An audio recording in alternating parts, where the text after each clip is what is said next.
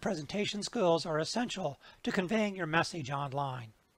You want to be looking at the camera and feeling that you're connecting with the audience, even though they can't see you.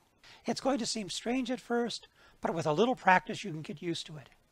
We're going to look at two examples of online presence: Darian Murph presenting about asynchronous communication, and Dominic Slauson talking about Canvas Studio.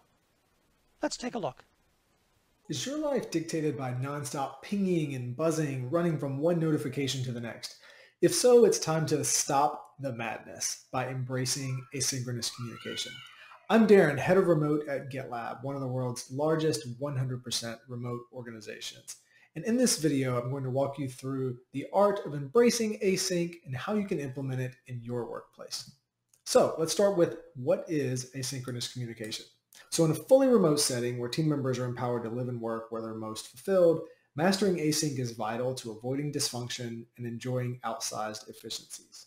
And increasingly, operating async is necessary even in co-located companies which have team members on various floors or offices, especially when multiple offices are involved.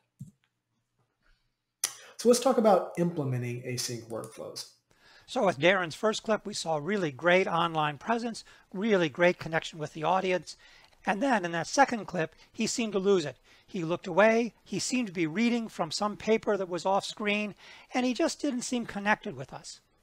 Let's take a look and see how Dominic does.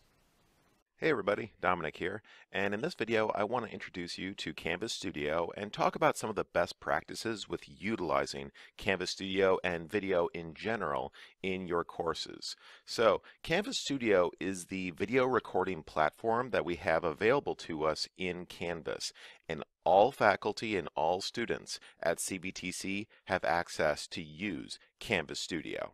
We can provide a lot of the same types of instruction that we would provide if we were in a face-to-face class. That's pretty beneficial.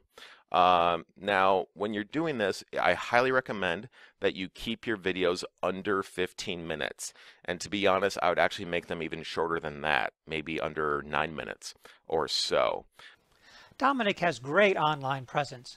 After watching his full video, I felt like I knew him. You can get there too.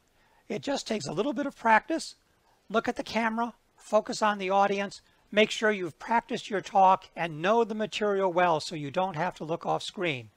Watch our other videos for more tips.